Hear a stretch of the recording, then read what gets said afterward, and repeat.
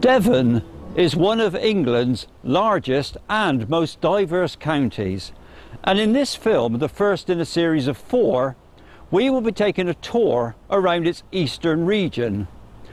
We'll be visiting ancient towns and beautiful villages, a stunning coastline and the county's capital city.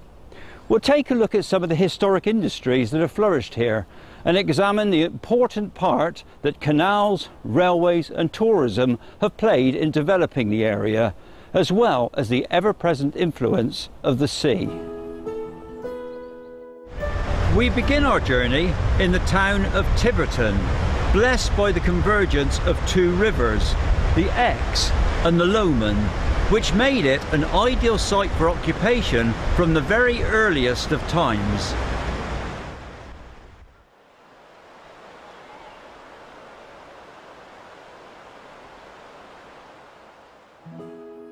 In Norman times, Henry I recognised Tiverton's importance, and in 1106 he built a Motte and Bailey castle here, which was extensively remodelled over later centuries.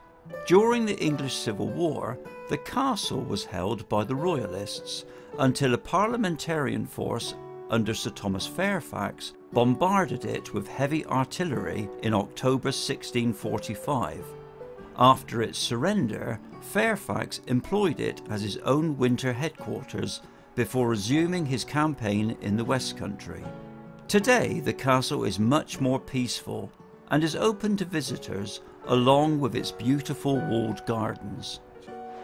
In the 16th and 17th centuries, the town itself grew rapidly because of a thriving wool trade, but by the early 19th century, this had gone into steep decline.